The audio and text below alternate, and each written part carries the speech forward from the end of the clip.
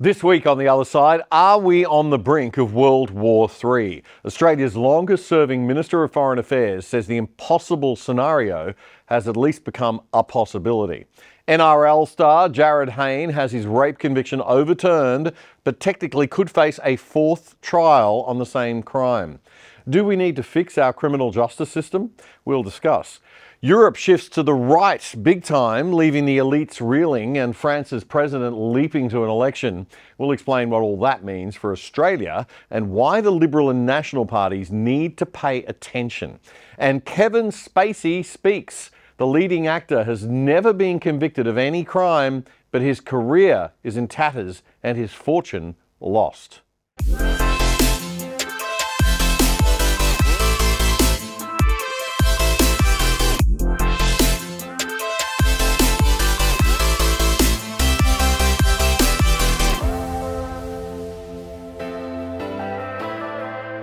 G'day Adelaide, g'day Darwin, and g'day Australia. This is episode 317 of The Other Side for the weekend commencing Friday, June 14, 2024. I'm Damien Curry. And this is the show that brings you a summary of the best bits of news and commentary of the week that was through a small government, classical liberal, centre-right view of the world. And we're totally open and transparent about our perspective on things, unlike news organisations that pretend to be neutral when they are anything but. We have opinions, but we tell you where they're coming from, so you don't mistake our opinions for the absolute truth. And there is something wrong if you're agreeing with everything that you hear on this show. This show is for smart people who like to have their views challenged, not just reinforced. But you should agree with most of it. We try to get things right, but like everyone, our opinions and those of other people we share with you on the show can sometimes be wrong. We just want to make sure that Aussies have the chance to hear a range of different voices, not just the ones approved of by the mainstream media. And that's why this show exists and why we call it The Other Side. For a long time on this show, we've spoken about how the Western world, particularly the English-speaking Western world, has fallen into a kind of cultural self-indulgence, a state in which we take our peace for granted and our liberties for granted. A state in which we've been hypercritical of ourselves to a damaging degree, in some kind of over-the-top virtue signalling self-flagellation that focuses on the sins of our history rather than all the good that we've brought to the world in the past and the present. We've been feeling as though we owe a debt to the other cultures of the world. It's kind of patronising, really, us assuming that they are not big and strong enough to take care of themselves, or worse, take care of us in a not so friendly way. We become very, very cocky in a roundabout kind of fashion. We think we have no enemies that want to attack us, that we are the all-powerful evil colonizers, so we couldn't possibly be attacked. It's an insane narrative built on identity politics and neo-Marxist, new Marxism sort of nonsense. Our enemies are actually laughing at our stupidity and our self-destruction. But they shouldn't make the big mistake of thinking that this glitch in our culture has fundamentally changed most of us or made us any less likely to firmly defend ourselves against any possible attack. The two big threats to the liberal democratic Judeo-Christian Western world order have always been communism and Islamic extremism. We'd always been united in our awareness of those threats and we understood them. But 30 years or so ago, all that started to change a bit. Once the Berlin Wall fell in 1989 and the Cold War came to an end as we once knew it, the United States became the dominant superpower in the world and we got a little too comfortable as one of their main allies. Fears of a rise of Islamism or communism kind of abated. Russia was no longer a threat. China was opening up and becoming our friend, in business at least, and the Arab world was changing. We developed an almost naive perspective that in this new world order, everyone would be friendly and operate out of rational self-interest for mutual benefit in a liberal, free trade-oriented kind of benevolent utopia of globalization. Anyone who suggested that Islamism might pose a threat to the West and its Judeo-Christian ethos was labelled an Islamophobic racist. Anyone who suggested China would seek to become expansionist or revert to the highly oppressive, authoritarian-style communism of the Mao era was mocked and laughed at as being hysterical racists worried about reds under the bed, you crazy cookers. This was one of the failings of the way that Barack Obama engaged with China and the Pacific during his 2 terms as US president. He assumed everyone in the world thought just like we did. The mistake of thinking that our Western values just fell out of the sky and were universally shared by all. That China would never become a hostile threat, never clamp down on Hong Kong and its freedoms, never really seek to take Taiwan seriously. And yet here we are, on the brink of war with Russia, Iran and China, all at once. And that's the problem. Australia's longest serving Foreign Affairs Minister and former High Commissioner to the United Kingdom, Alexander Downer, has issued a stark warning about one possible scenario that could unfold if all 3 of those potential conflicts did erupt at the same time. He's told former Deputy Prime Minister John Anderson on his podcast channel this week that it's not unrealistic to think that we really could be on the brink of a 3rd World War. Now, while he's quick to stress that it's just one scenario and maybe not the most probable one, it is a possible scenario in the way that it hasn't been possible for decades. In some respects, I think it is the most dangerous time since the 1930s. If you like, I think there is a risk of world war, the like of which there hasn't been since the end of the Second World War. Mr. Downer told John Anderson that the way a world war could develop is that with the Ukrainian war continuing, the Middle East Palestinian resistance to Israel, and the China-Taiwan issue all happening at once, a catastrophic scenario could emerge like this. So the Middle East could spread. Iran could decide to unleash Hezbollah to the north of Israel and unleash Palestinian resistance on the West Bank, coupled with their continuing support for Hamas, leading to an American intervention as Israel's situation became increasingly desperate, and the Chinese taking advantage of that. Because one of the things the media don't cover this very often, but you have to realize the Chinese, the Russians and the Iranians are all talking to each other the whole time. I'm sorry, what? The Chinese, the Russians and the Iranians are all talking to each other the whole time? They're in constant contact. They know exactly what each other are doing. And they do work together in a kind of loose alliance. And if they unleash this loose alliance against the West, then, and that could happen through accident, if you like, through miscalculation. The Iranians could overreach in their support for Hezbollah and other groups that they do support, like the Houthis. They could overreach. That could lead to the Americans having to become involved. And at the same time, the Chinese could opportunistically see this as a way of introducing, perhaps to start with, a modest blockade of Taiwan as America is distracted in the Middle East and in Ukraine. And in those circumstances, the Americans would have to do something about the blockade of Taiwan as well. Mr. Downer was at pains to stress that this is not necessarily what will happen, but that it is a scenario where it could.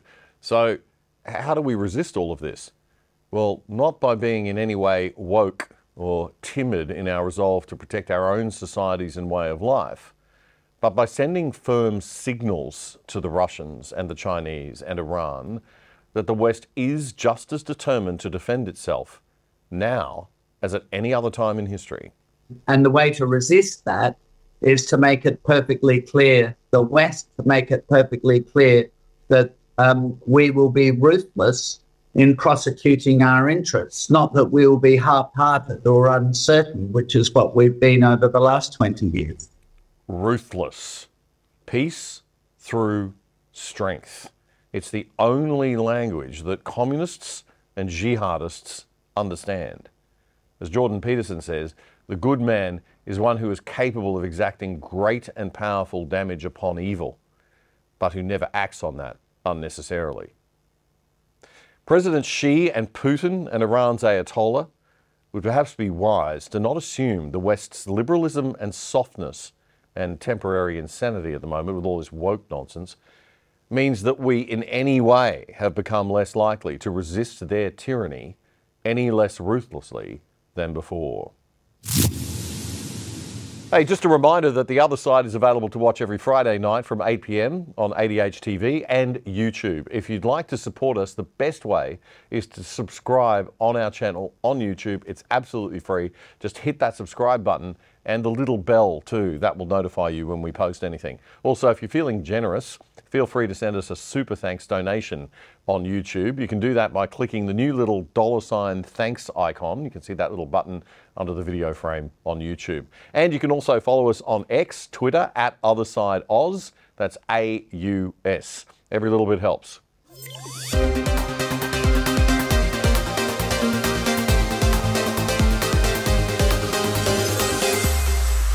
One of the things that concerns me about bureaucrats, and is why I'm so passionate about keeping government small and keeping our national wealth in the hands of the people in the private economy and free enterprise, is that government corrupts people because of a lack of daily accountability. If you're in business, you're accountable to the customers and clients and shareholders and staff every single day. And that makes leaders humble over time. Most people who run businesses know their limits and have copped knocks and have been forced to grow up. People in top leadership in government roles are a little bit different generally. They have learned not to be accountable to the marketplace, but to be accountable to each other. You get to the top in government by sucking up and saying the right things to the right people.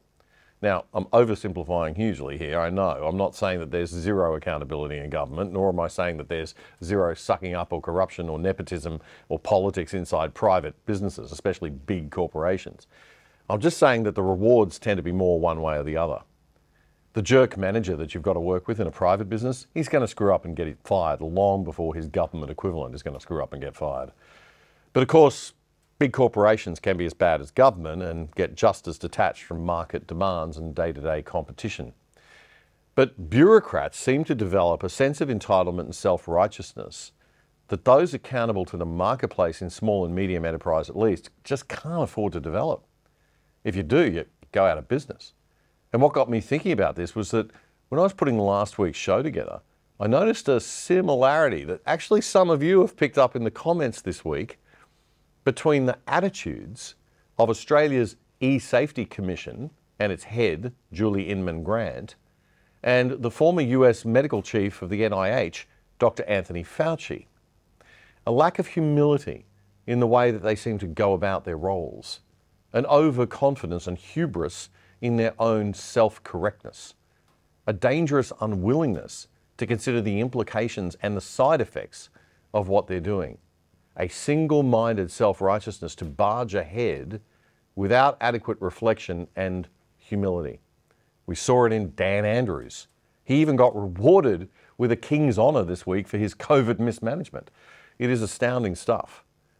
But what was really telling last week was the fact that both of these people, I mean Julie Inman-Grant and Anthony Fauci, who in my humble personal opinion, it's just a personal opinion, I'm sure Julie is exceptional at her job in many ways, and she's a high-achieving woman, but does seem to lack some humility in the way that she's performing this role.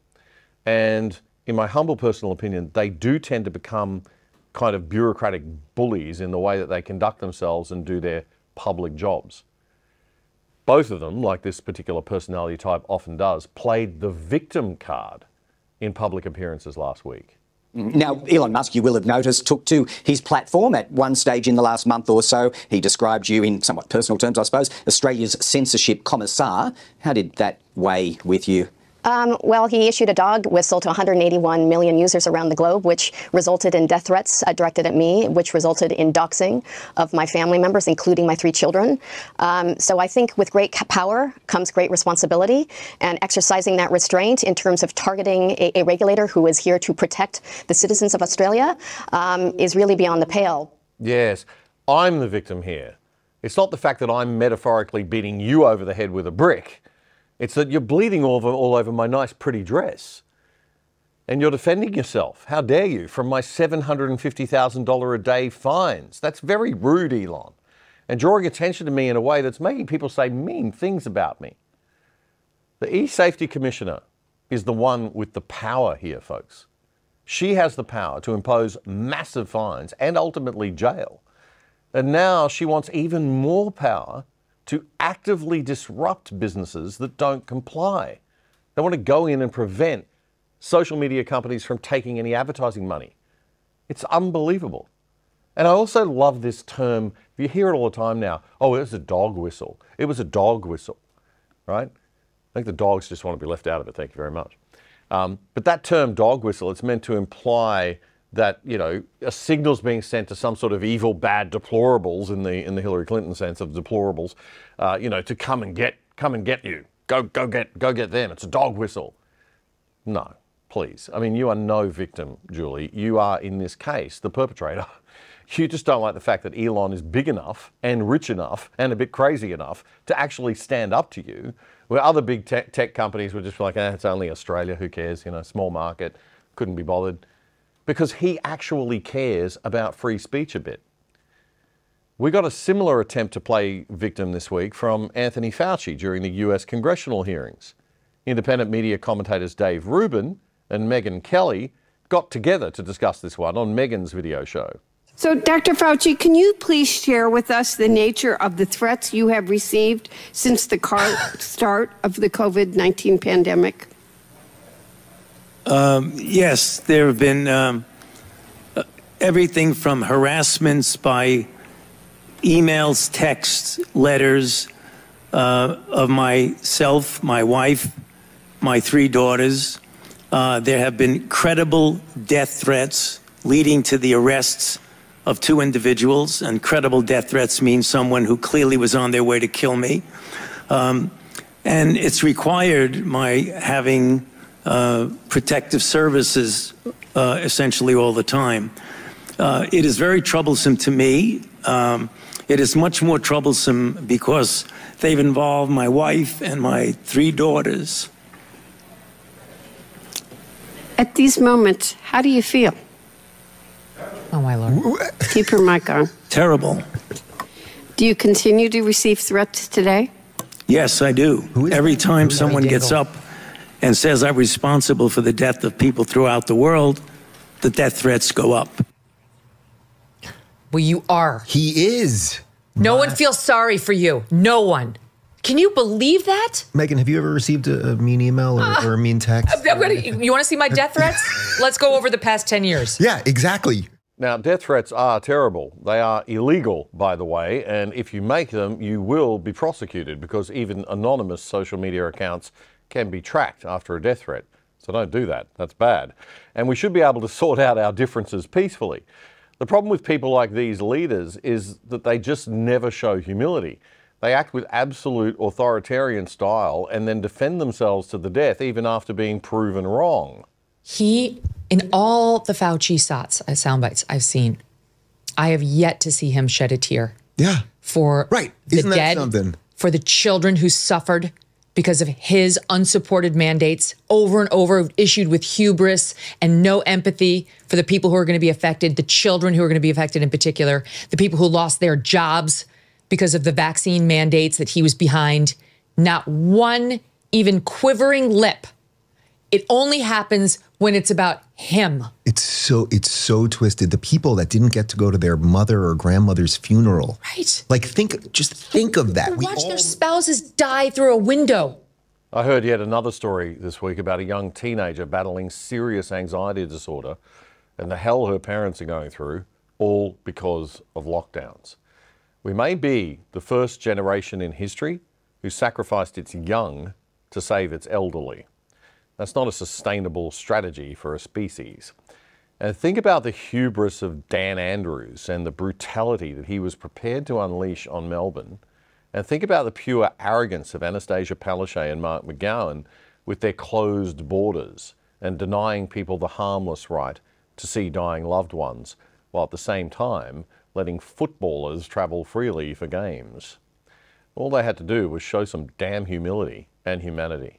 The public were very willing to afford them a lot of support and cut them a lot of slack in the difficult job that they had before them and had to handle. But you have to show you're listening and be a little bit reasonable. Tyrannical authoritarian personality types are attracted to leadership roles and to politics. And in many corporations, they're on the lookout for these people and they're weeding them out or getting them training. They're not giving them medals of the Order of Australia for their appalling lack of leadership, maturity and talent.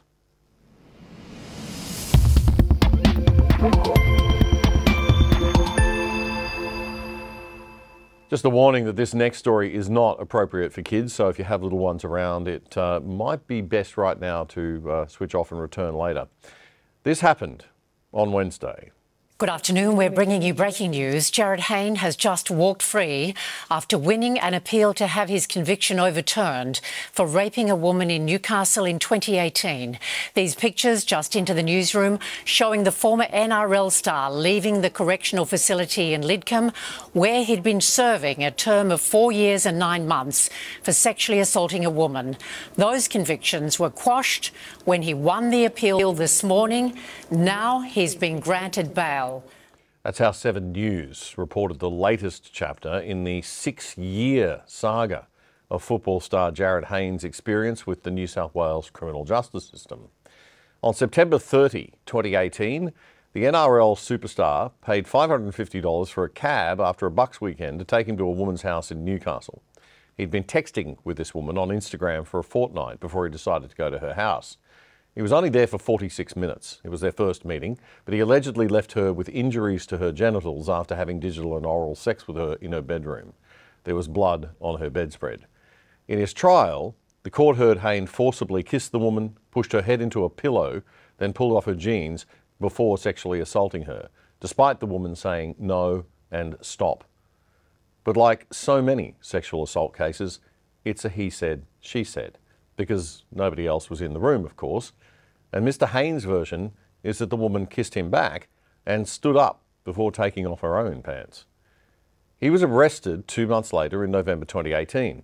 It took 2 years to go to trial. We don't do timely justice in this country anymore. We make innocent people suffer and sweat, and the legal elites don't seem to care too much about that anymore. It's too bad. And in December 2020, the first trial ended in a hung jury after 2 days of deliberation. 3 months later, trial number 2 happens, and Hayne is found guilty of 2 counts of sexual intercourse without consent. Now, sexual intercourse is defined as that digital and oral intercourse that we were talking about earlier, okay? So he was found guilty of 2 counts of sexual intercourse without consent. He was found not guilty of the original charges of aggravated sexual assault and inflicting actual bodily harm. Now, a full year later, in April 2022, he wins his first appeal against the convictions in the second trial. But the New South Wales Court of Criminal Appeal ordered another retrial, and they let him out on bail in the interim. Then another full year later, in May last year, 2023, he was convicted for the second time. The conviction this time was for digital and oral sexual assault, and he cops 4 years and 9 months jail. He appeals again, as you would. This takes almost another full year to be heard, and this second appeal was on 3 points. That the original verdicts weren't supported by evidence at the trial and were therefore unreasonable, that the trial judge was wrong in not making the accuser give evidence about another interaction that she had with a man that she messaged the same day as the alleged Hayne attack, and 3, that the trial judge, Graham Turnbull's ruling, resulted in a miscarriage of justice. The appeals court upheld number 2 and number 3, but not number 1. Now, let's just get clear on what those text messages that the woman didn't have to give evidence about actually were. Hayne's lawyer, Tim Game, said that these messages were deleted by the woman from her phone and showed that the woman was consenting to the sex that she had with Hayne. Mr. Game said a miscarriage of justice had occurred when District Court ruled that the defence could not cross-examine the witness on those deleted or undisclosed messages.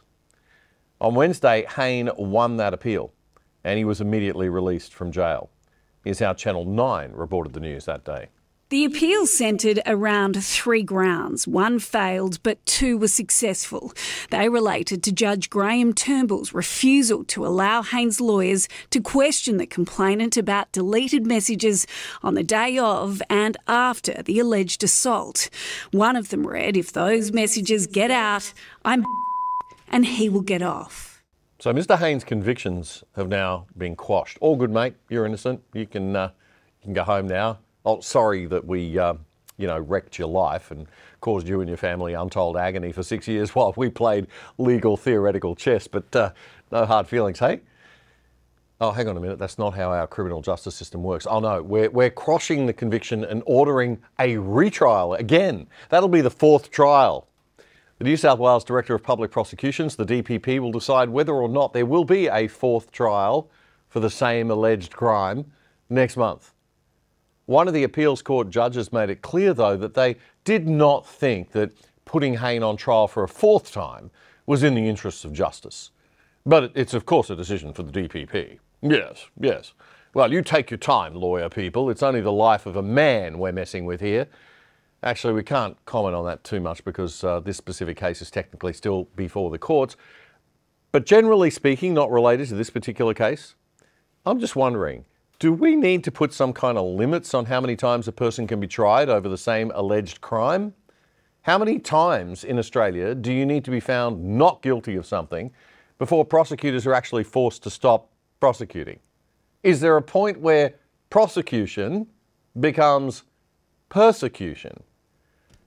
I've also noticed, generally speaking, that for most serious crimes in our country, the system seems to be a little too gentle on the accused and doesn't look after the victim so well.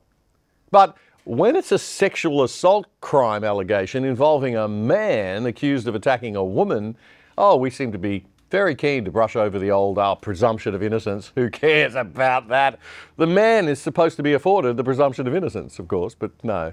Now, I'm just making general observations here, of course. Returning, though, to the Hayne case itself, it's interesting to note that he would have been eligible for parole next May anyway. And at the rate this thing is moving through our fantastically efficient and effective and healthy legal system, it'll all be redundant by the time it's sorted out. What's that old expression, justice delayed is justice denied? Yeah, that hasn't applied for a very long time in good old Australia. It might be time to actually do something about that someday, legal eagles, don't you reckon? Or do men actually have to start marching in the streets like women have been doing for many years?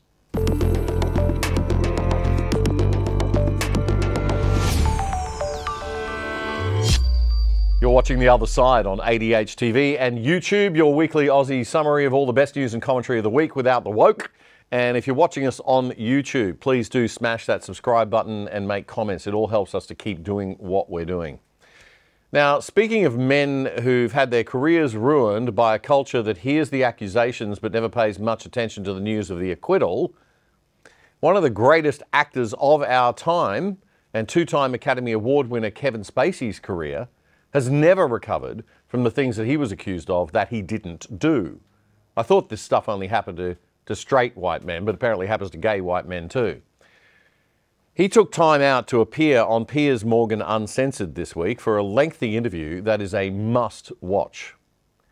In 2017, actor Anthony Rapp alleged that Kevin Spacey made a sexual advance towards him at a party 30 years earlier, when Rapp was 14 years old and Spacey was 26. He sued Spacey in 2020 for sexual assault and battery. Spacey was found not guilty and not liable on all counts. Now that we were able to prove in a federal court in 2022 that the accusation that Anthony Rapp had never happened, did not occur, that people will understand that I was coming from a place where, in my heart of hearts, I didn't believe it had happened. I was a little bit pushed into the corner because when someone says, I don't know how you might react, Paris, but if someone says, you did this thing to me 34 years ago and you were so drunk you won't remember, my first initial response wasn't to call him a liar.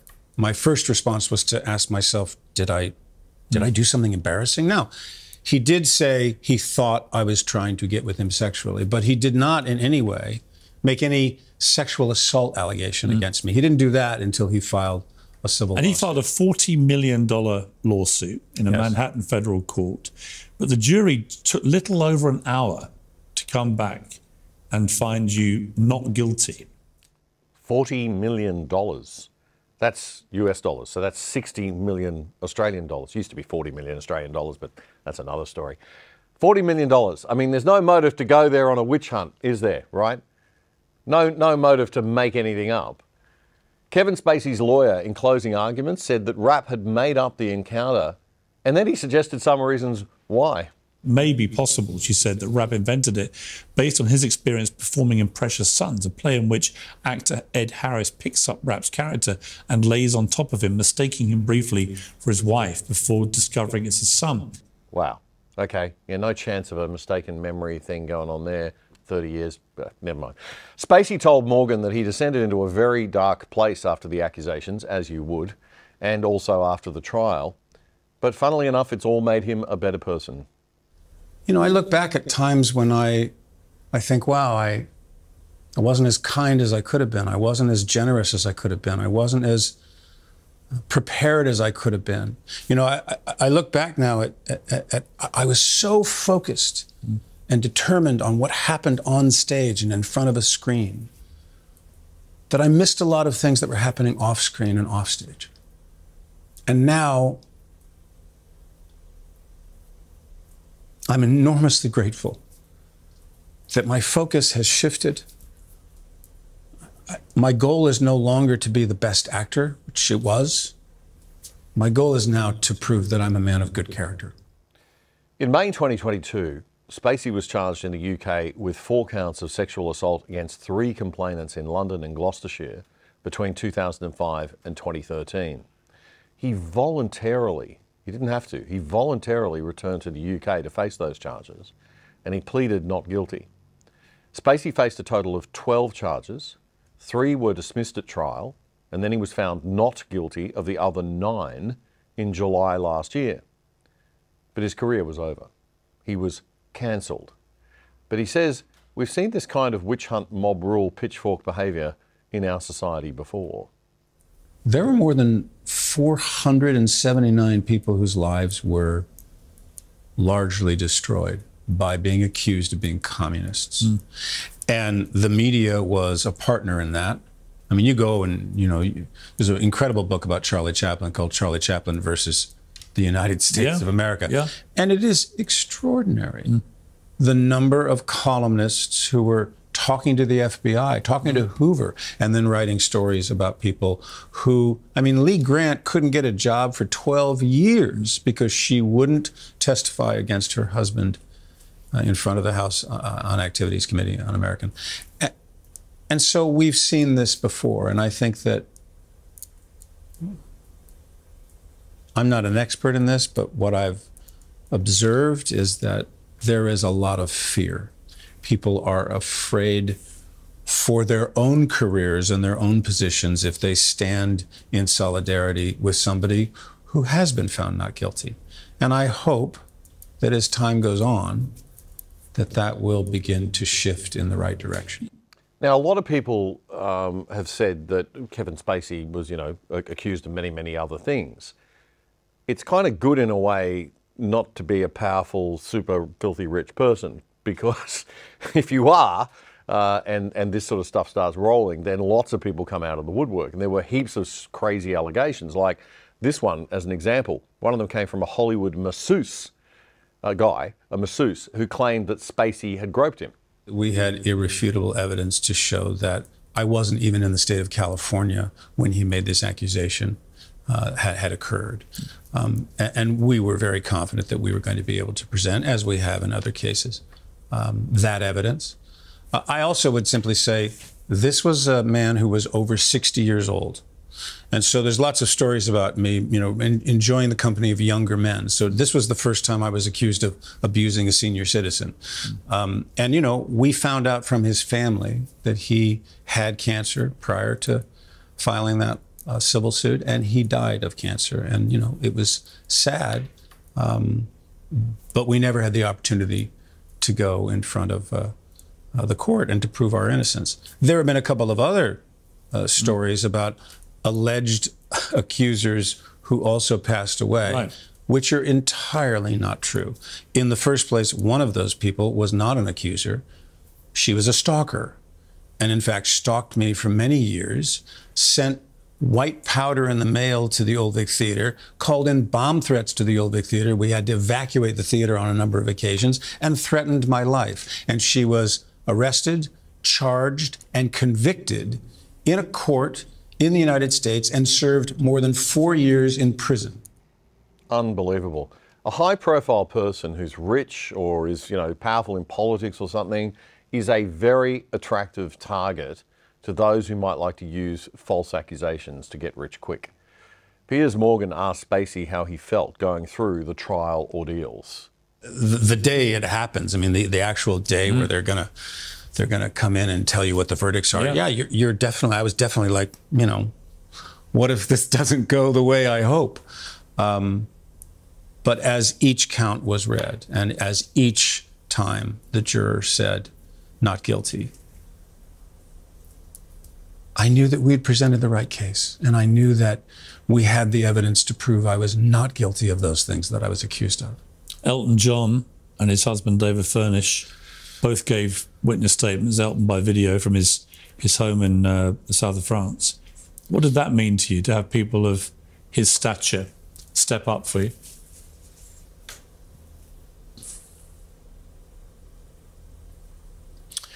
You've actually just reminded me that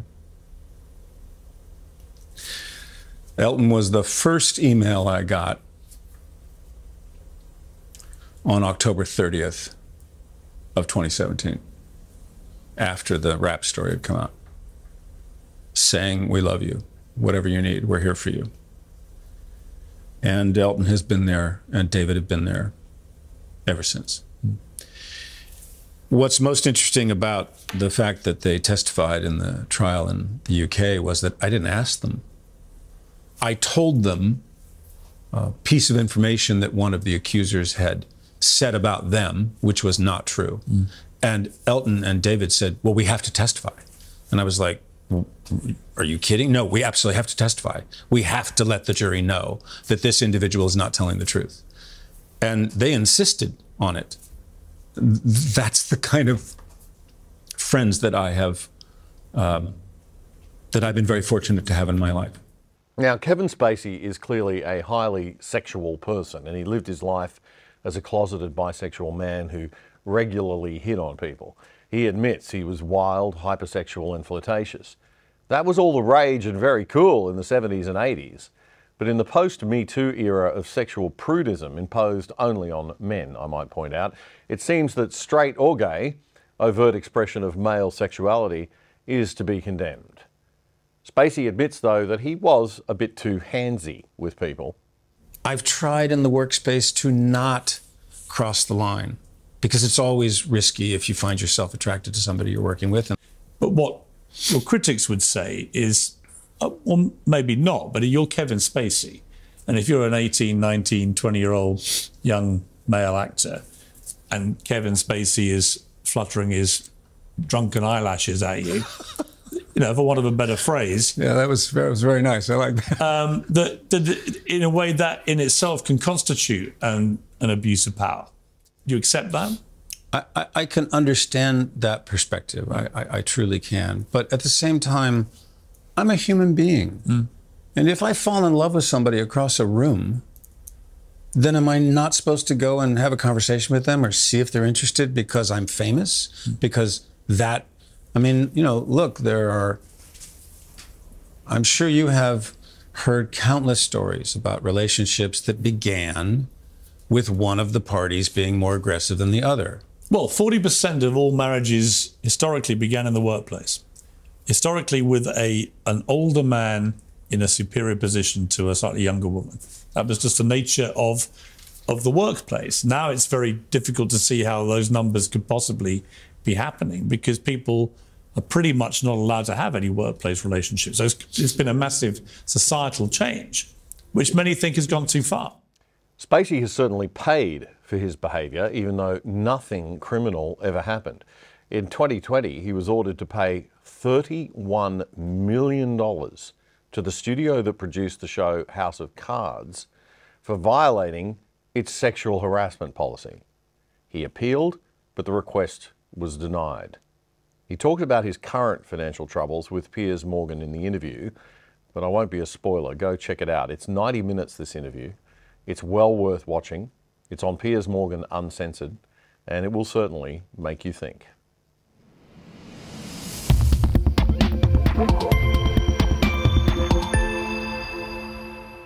There is a huge shift going on in Europe, which if you only looked at the mother country, Britain, you would think wasn't happening at all. On the continent, things are very different to in the UK, or at least it seems. Conservative and small government free market politicians are on the rise as people are waking up to the reality of the dangers of excessive socialist politics of the radical left.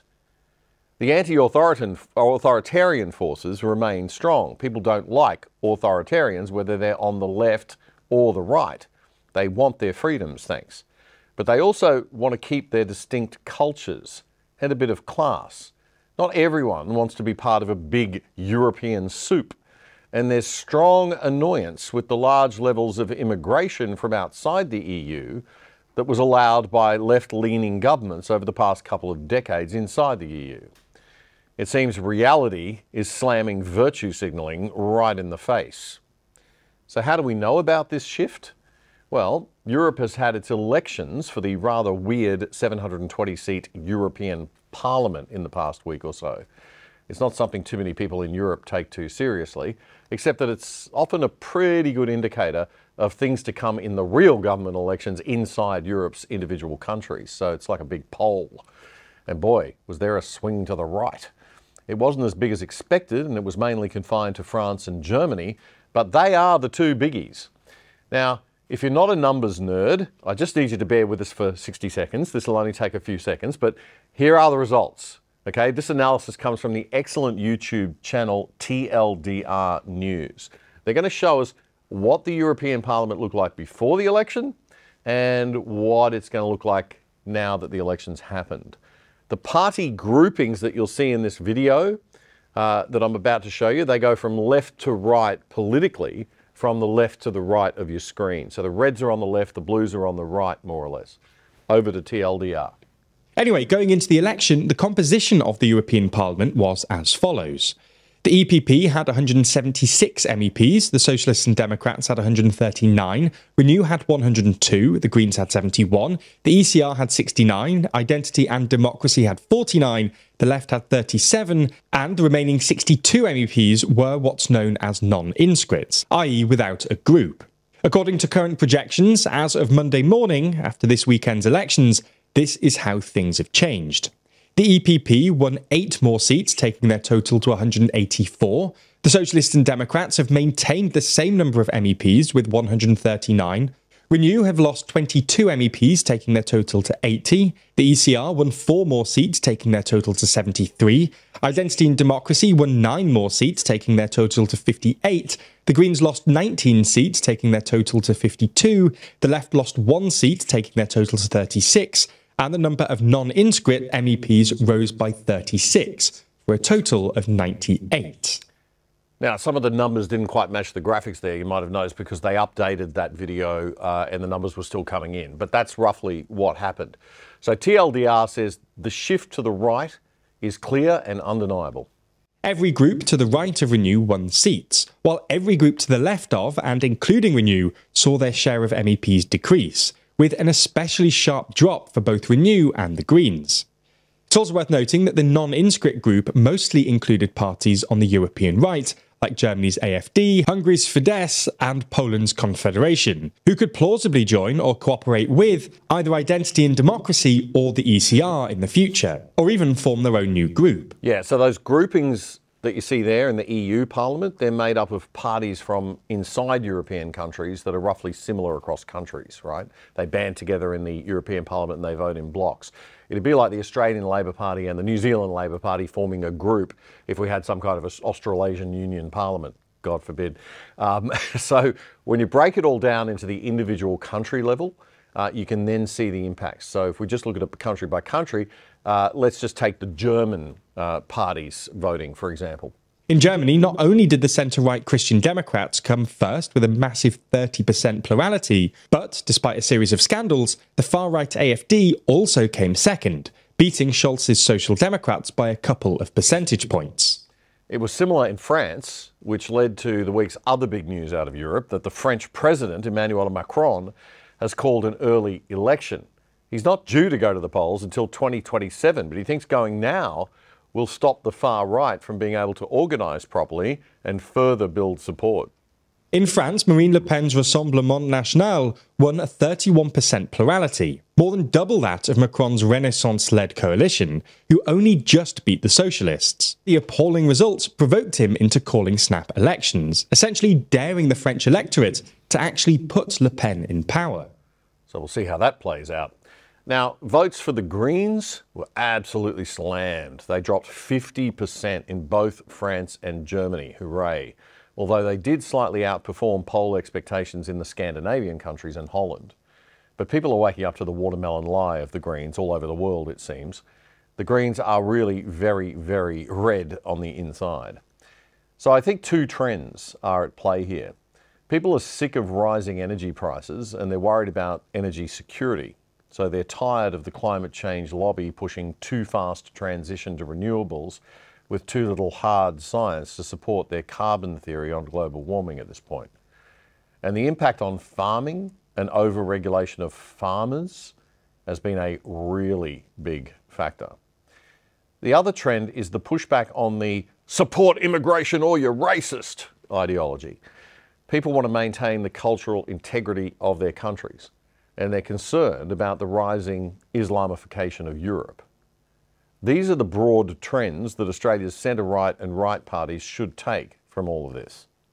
The left have infiltrated Australia's centre-right parties, the Liberals and the Nationals, in the past decade or two. They've been pushing the lie that if they pull back on their traditional policies and values and start to back more leftist, centre-left ideas on climate and gender and immigration, that they'll win.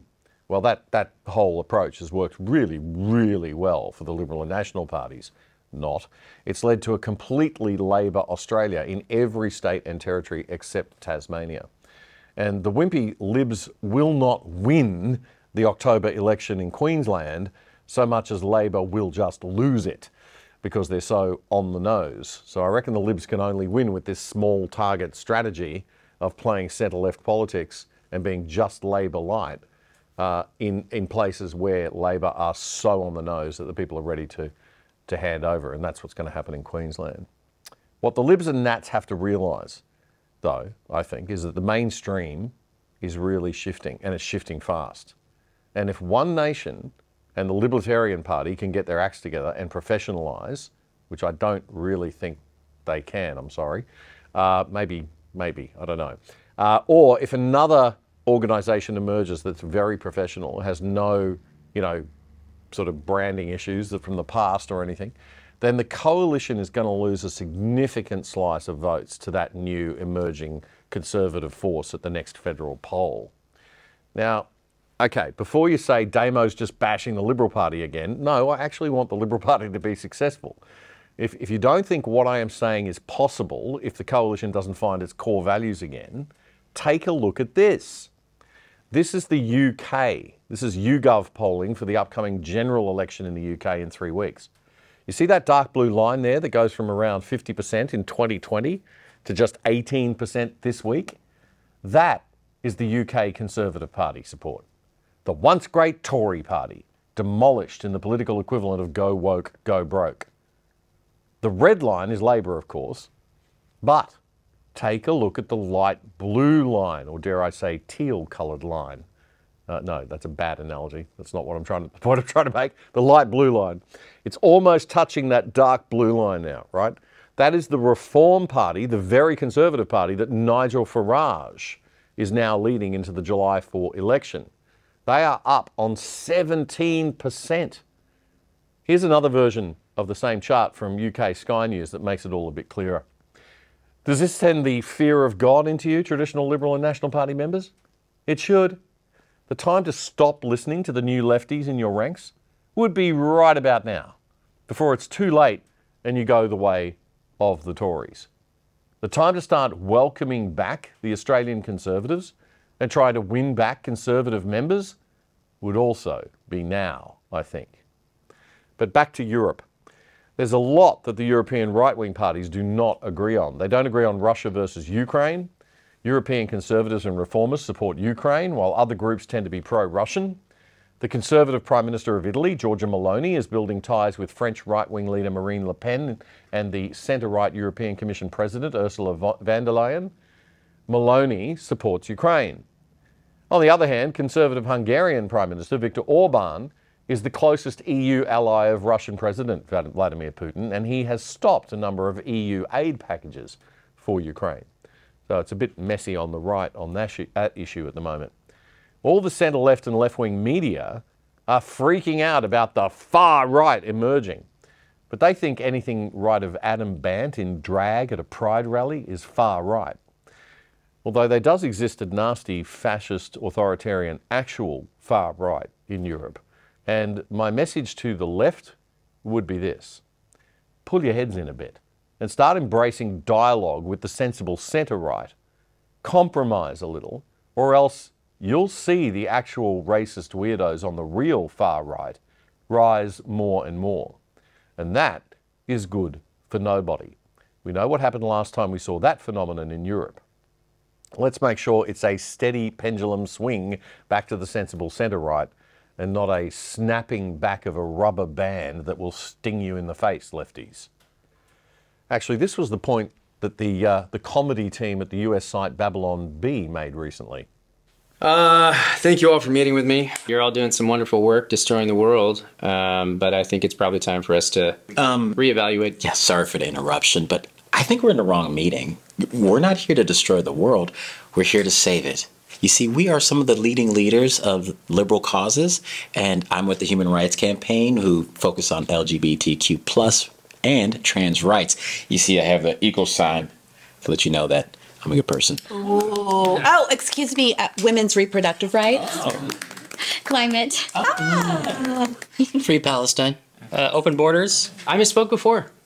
You guys are not destroying the world, okay? You are saving the world. Whoa, what's up with those scare quotes? Pretty sure I didn't use scare quotes when I said saving the world. The important thing to keep in mind is that there's a big election coming up, and you and I, we're all on the same page, okay?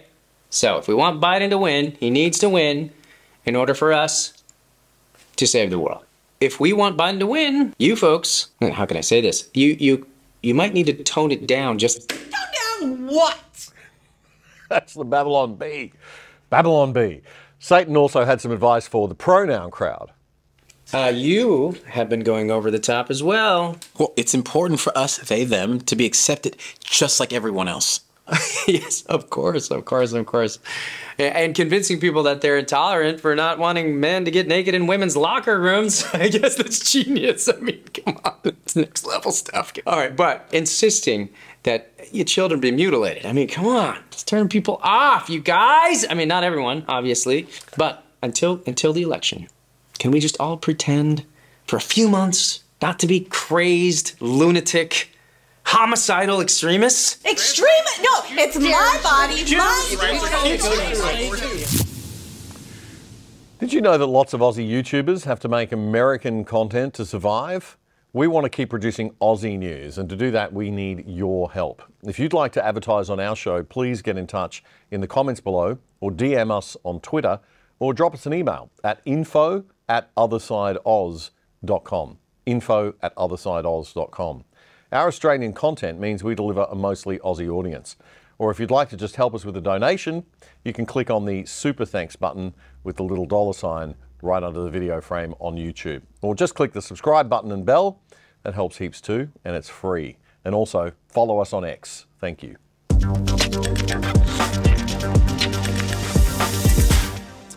The Spectator UK magazine's video show did a terrific interview with Conservative best-selling author and commentator Douglas Murray this week, exploring how the new UK Labor government that they're almost certainly going to have soon will deal with the emerging leaders on the right in Europe, like Italy's Giorgia Meloni, Holland's Geert Wilders, and France's Marine Le Pen.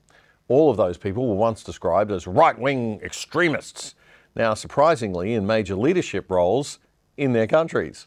Yet the Brits, like our government here in Australia, doesn't even like letting people who don't subscribe to modern woke ideology have a platform to speak. They'd rather we all just shut up and fade away so they can get on with wrecking the place. Douglas Murray recounted a recent trip to a Conservative conference in Europe that he took with a very conservative UK Tory MP called Daniel Kaczynski. Even though Kaczynski is a member of the Conservative Party in the UK, there were calls from people, even within his own party, for him to have the whip withdrawn. And that's posh UK speak for be kicked out of the party, more or less. Just for going to a Conservative conference in Europe. Sounds a lot like the Australian Liberal Party and its left-wing infiltration. Here's UK Spectator TV. Yes, I was at a conference with Daniel Kaczynski in Rome in 2020, and there were representatives of all the main Conservative governments across Europe. Viktor Orban was there, and Giorgia Meloni was one of the speakers. And Daniel Kaczynski, Matteo Salvini was meant to be there, then didn't actually turn up in the end, but he was a much more prominent figure at the time, having been Interior Minister in Italy. Daniel Kaczynski almost had the Conservative whip withdrawn. Certainly people like Margaret Hodge of the Labour Party called for him to have the whip withdrawn. Members of his own party called for it. Because Daniel Kaczynski had appeared at a conference with these right-wingers from the continent. And I remember saying the same thing then. What's going to happen when Giorgia Meloni is Prime Minister? Well, we actually got the answer because 3 years after the conference, Giorgia Meloni is just around the corner from here on Downing Street, you know, kissing Rishi Sunak, and both of them talking about how wonderful the relationship is between Italy and the UK. Again, you could see this coming. But on that occasion, it was even faster. That was just 3 years between you're not allowed in a room with this woman to Prime Minister Meloni, how wonderful to see you. Yes, what a shift they make once the people have spoken and they realise how out of step they actually are. It's same with the self-described right-wing liberal Geert Wilders from Holland. The results of the 2023 Dutch general election were described as one of the biggest political upsets in Dutch politics since World War II, with Wilders' party becoming the largest in the Dutch House of Representatives. Not big enough to govern on his own right or for Wilders to become Prime Minister, though.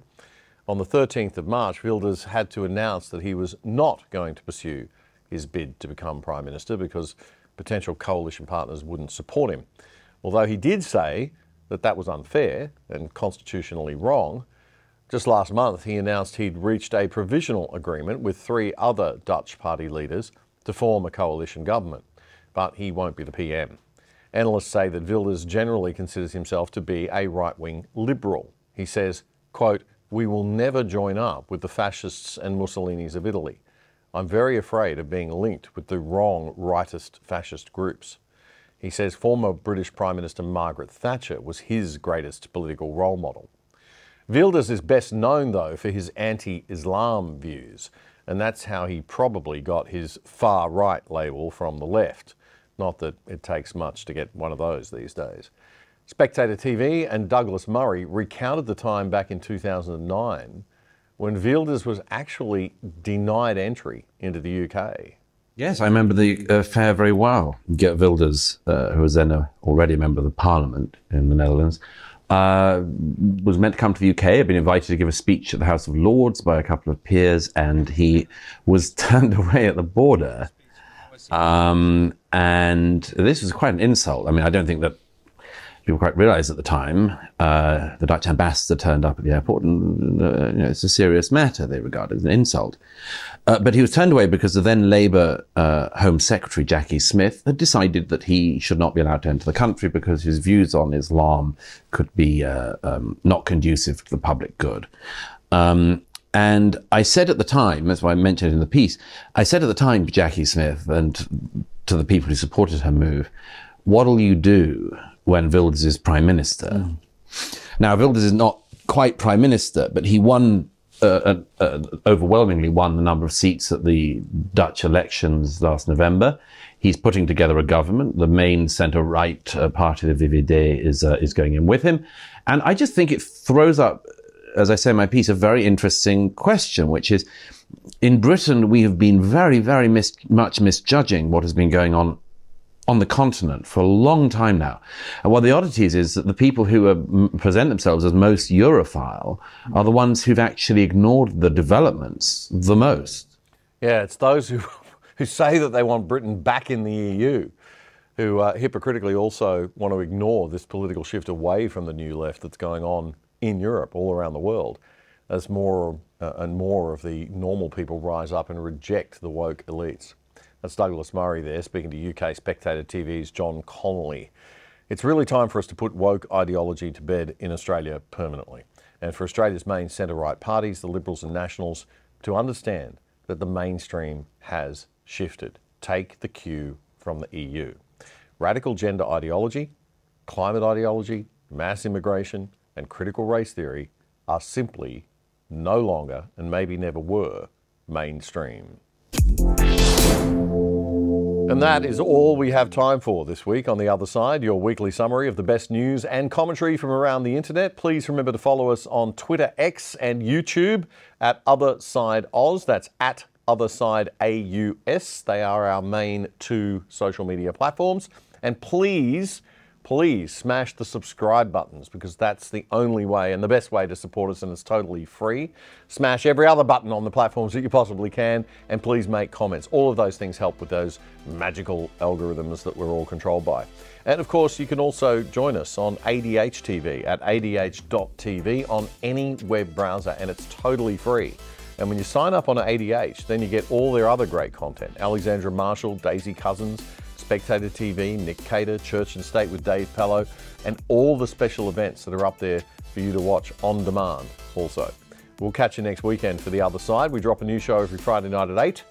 And if you're watching on YouTube, please click that bell and make sure you never miss any of our content by hitting the subscribe button and the little bell, and that'll notify you when we post new stuff, and it is absolutely free. Now, if you like what we're doing and you want to support us, we haven't asked for money much in the past, but we do need it. So do click that little $sign and make a super thanks donation so we can keep delivering for you. I'm Damien Curry. Bye for now. Have a great week.